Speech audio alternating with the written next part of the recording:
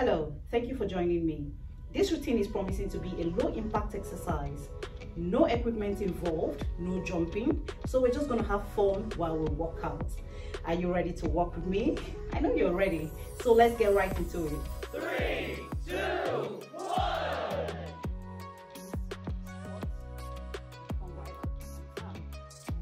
Today we'll discuss about how to prevent injuries with proper form during workouts. Have you experienced any knee injury during a weight training exercise? Proper form not only helps us avoid injuries, it also helps us exercise more effectively. Rushing through workout and ignoring our form could cause injuries, especially for those with existing back or knee issues, or make our workout less effective, thereby setting back progress. Let's find out how we can maintain proper form and avoid injuries during workout. 3, 2, 1. Form is how we position and move our bodies during exercise. So, let's ask ourselves this question. Why care about form during exercise? Based on research, these are two main reasons why proper form is important. Number 1, injury prevention.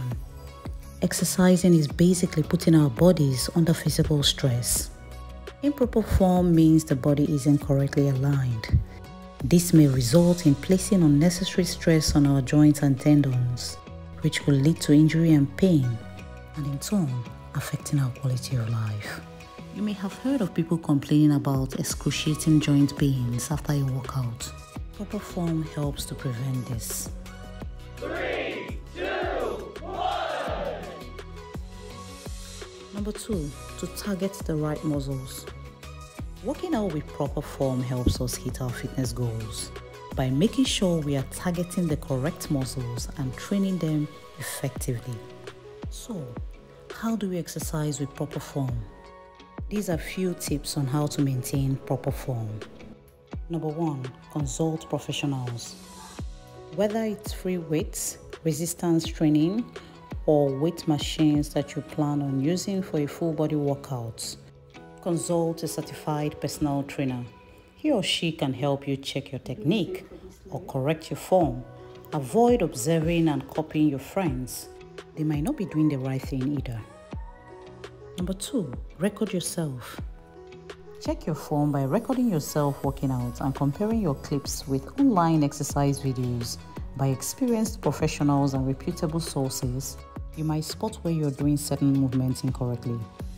Number 3, be in control. Whether you're lifting weights, doing squats, or stretching, keep your movements slow and controlled. Rest for 5 seconds and start again. 3, 2, 1. When standing, make sure your weight is evenly distributed on both feet. Number 4, choose the right level of difficulty. If you're just starting to exercise after a long period of inactivity, make sure you don't bite off more than you can chew. Master basic techniques by starting off with body-weighted exercises before progressing to more advanced workouts with external resistance tools like dumbbells and kettlebells. As always, warm up before exercising and stretch to cool down after.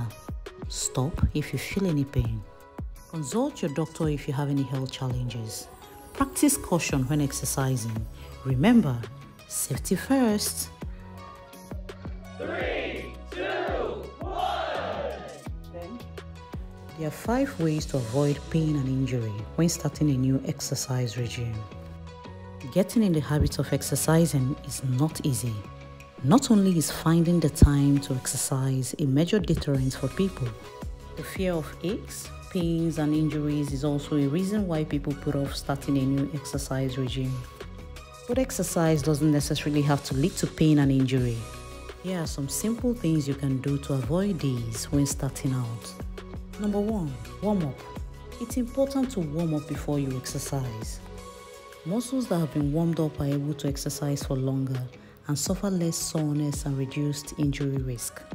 Exactly what constitutes an effective warm-up varies from workout to workout. But in general, you should dedicate at least 5 to 10 minutes of your workout to warming up. Your warm-up shouldn't be strenuous. Aim to use about 40 to 60% of your maximum effort. Your warm-up might also include a dose of dynamic stretching, but stretching alone is not an effective strategy. You may consider using self-massage tools such as foam rollers. They can help optimize your warm-up. As little as 2 minutes of foam rolling has been shown to reduce muscle soreness in days following exercise. Number 2, don't overestimate what you can do. A common mistake when starting a new exercise regime is to do too much. This can lead to pain after workouts and may also increase your likelihood of injury. When you begin a new workout plan, it's important to start gradually and at your own pace. 3, 2, 1. Since everyone is different, avoid following an exercise program that uses absolute distance or repetitions. Instead, focus on how you feel during a workout and listen to what your body is telling you. It takes weeks or even months to notice the benefit of exercise, so don't expect your health and fitness improve overnight. It's also worth noting that progress isn't always linear. Some days you may find it difficult to exercise as long or as hard as you did the previous session. Listen to your body and stop when you feel tired to avoid injury. Rest for 5 seconds. 3, 2, 1. Taking a day or two off to rest each week is vital for recovery. But you don't have to sit and do nothing for your recovery days to be effective. Active recovery is equally effective in helping your muscle recover and helping you avoid pain and injury. Active recovery might include lower effort exercises such as walking or yoga, while you should take at least 1 day off between strength training workouts. Another strategy to boost recovery is to work different muscle groups on different days. This will stop your muscles from using the same movement over and over, which can lead to overuse injuries. Rotating between strength training, swimming, running, cycling, or whatever takes your fancy will allow your body to recover and help you achieve your fitness goals. Number 4, learn proper form. Developing correct form earlier on is important when starting a new exercise regime to avoid developing bad habits. In the beginning, go slow, try a range of different exercises, and don't add too much weight. 3, 2, 1. Executing the movement properly will help you avoid injury. If you choose to exercise at the gym, ask a trainer for pointers if you're unsure about the form. If you prefer to work out alone, there are lots of resources available online to guide your training. You might also consider filming yourself so you can see how your form looks. Number 5, invest in the right shoes. The right pair of shoes can make all the difference to your workout. You don't need an expensive shoes, just one that provides appropriate support, which will help protect vulnerable areas of your feet from overuse injuries. Rest for 5 seconds. 3, 2, 1. If you're looking to start weightlifting, look for flat, hard shoes to provide a bit more stability while you lift.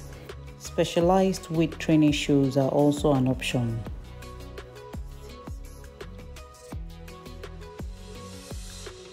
As their raised heel will allow you to achieve the proper ankle, knee, and hip angles required for effective lifting. This will let you maintain the correct form and reduce risk of injury. Don't let the fear of pain put you off from starting a new exercise regime. The benefit of exercise outweighs the temporary feeling of muscle soreness. Rest for 5 seconds. 3, 2, 1. Not to mention that as you make exercise a regular habit, you are less likely to feel sore after each workout. Consult your healthcare provider for any joint or muscle pain that doesn't go away after self-care. Very important.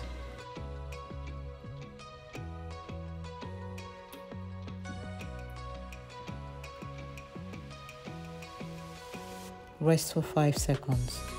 3, 2, 1.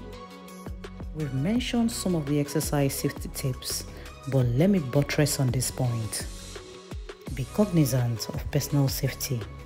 Use a spotter for bench presses or squats with a weight bar. If at all you're exercising alone, be sure to notify another person of your whereabouts, departure and arrival time. 3, 2, 1. Choose a safe location. Avoid remote or unpopular areas. Avoid wearing earphones that block all sounds. Pay attention to your surroundings. Always trust your gut. Look for ways to make exercise fun. You're more likely to continue exercising if you look forward to doing it. Trust me. 3, 2, 1. We complete with a 1-minute plank. No cheating. I've got my eyes on you. At the end of the day, it's important to love and value ourselves. A regular exercise program is one of the best gifts of self-love that we can give.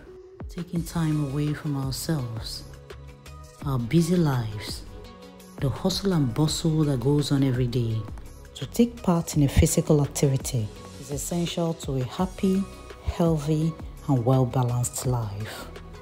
Hey, I want to encourage you to love yourself enough to exercise. What could be holding you back?